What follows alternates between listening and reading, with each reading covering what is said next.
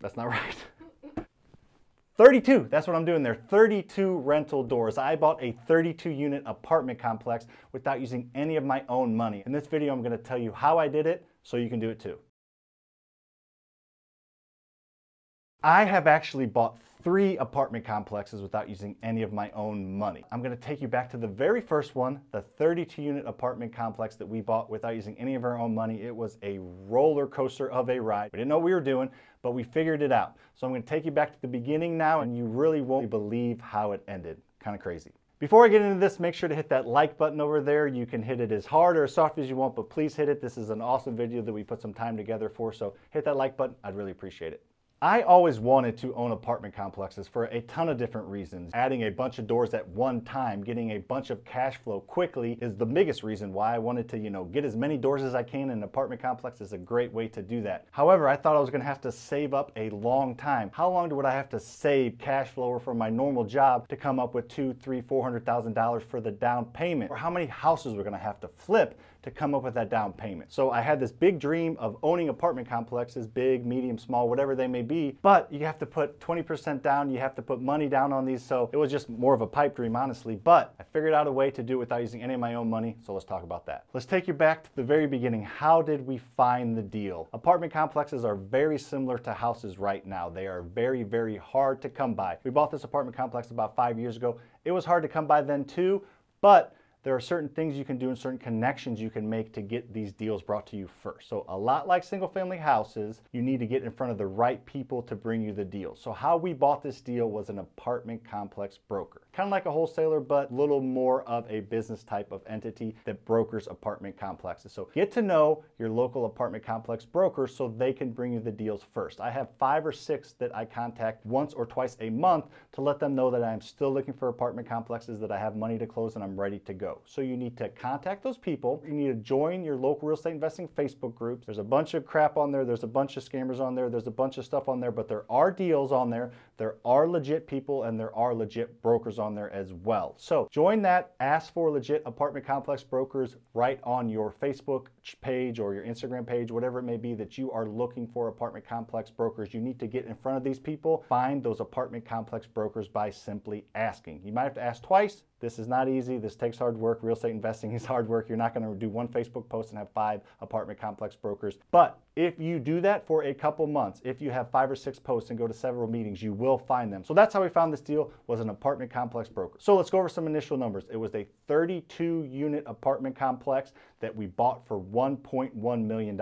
How did we fund it? How did we not use any of our own money to buy it? We kind of did a quasi BRRRR. If you know what the BRRRR is, probably a third of my videos on here are about the BRRRR method, how to buy cash producing real estate using other people's money. We figured out a way to do that with apartment complexes. What did we do? So $1.1 million purchase. We needed to put 20% down on it. So we needed $220,000. We went to our main private lender. We have been developing relationships with private lenders and hard money lenders since we started this about 6-7 years ago. A couple of them said no, but we had one say yes. He was willing. We showed him the deal, showed him the numbers. We were very transparent. He was willing to fund the entire down payment, the $220,000 needed down on the apartment complex to make that initial purchase. How did we fund it with him? How did we get him to commit to that? We had a track record with him of showing him that we paid him back every single time he had loaned us money in the past. You might not be able to do this with your very first private lender, but you will be able to do this eventually. So how did we get him to do it financially? So he gave us $220,000. We told him we would pay him 8% annualized. I should probably do some math. $220,000, which is what he gave us for the initial down payment. So we owed him $17,600 throughout the year divided by 12. So we owed him $1,467 a month, but we took that out of cash flow. So we said, you give us the $220, we'll give you $1,467 a month, which is 8% annualized throughout the loan cycle, which is going to be 2, 3, 4 years. We'll get to that here in a second. He got a good check every single month that was secured by the actual asset and the cash flow out of the asset. That interest payment that we were paying him did not come out of our pocket. It came out of the cash flow of the property. So we did that. Put $220,000 down. We owed him a certain amount, that $1,467 a month, 8% interest, and then we owed the bank obviously the mortgage. So the mortgage, the owning expenses, the slight repairs we did to the property, all of that came out of the cash flow of the property. We weren't cash flowing a ton because we were paying interest to the bank, all owning expenses, we were paying interest to the private lender, and then we were doing things to the property to spruce them up, but that's just part of it. We knew we weren't going to get a ton of cash flow at first, but we weren't using any of our own money, so that's okay. So we did that for 2 years. We added things to the property, we spruced up the units as the tenant moved out from cash flow, and we increased efficiencies. That's how this whole thing works. You need to grow value of the asset quickly through forced appreciation. What's forced appreciation? Good question. Forced appreciation is making the asset go up in value. You are forcing it to go up in value. Houses, things like that just go up in value with the market as the market goes, but with long-term assets that are a big asset class like apartment complexes or things like that, you can force the value to go up by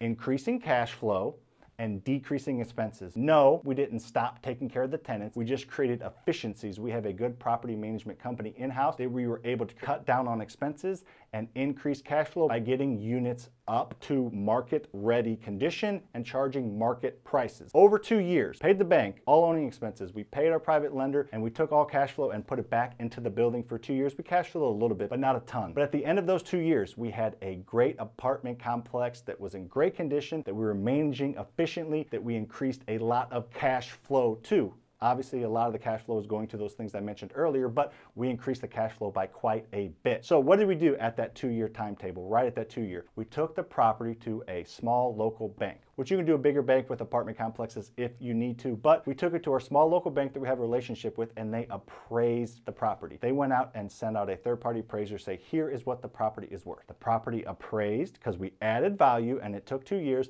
for $1.6 million. So we were able to add $500,000 of equity by increasing the cash flow and decreasing the expenses and still taking care of our tenants. Now we're going to tap into that equity to pay back our initial lender, that $220, and then we're going to own the property ourselves. So here's how the numbers broke down.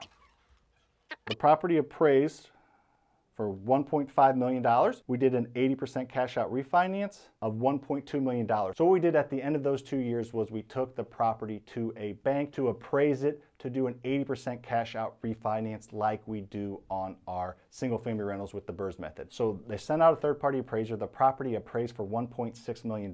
So we were able to add $500,000 of equity in those 2 years by increasing cash flow and decreasing the expenses. So we did that. We added $500,000 and we did 80% cash out refinance. We took the difference between what we owed the bank and that 80% cash out refinance, and we were able to pay back our initial lender his $220,000 plus $20,000 kicker that I talked about earlier. So he gave us $220, we gave him around $1,500 a month, plus we were able to give him an extra $20,000 at the end, and now we own the property and cash flow went up because we stopped paying our private lender, we got better terms on the refinance, and now we own a 32-unit apartment complex that we did not use any of our own money to do. All right. Hopefully that opened your mind to the different possibilities. We do this kind of stuff all day, every day. We buy apartments, we buy storage facilities, we buy single family rentals, we flip, we wholesale, we rent. We do it all, and we think of creative ways to make it happen. If you appreciated that or appreciate this kind of content, make sure to subscribe to this channel. We do 2 videos a week. I go live once a week, so we give as much free content as possible. So make sure to subscribe and then comment in this video if you've done anything like this before or if you found this interesting.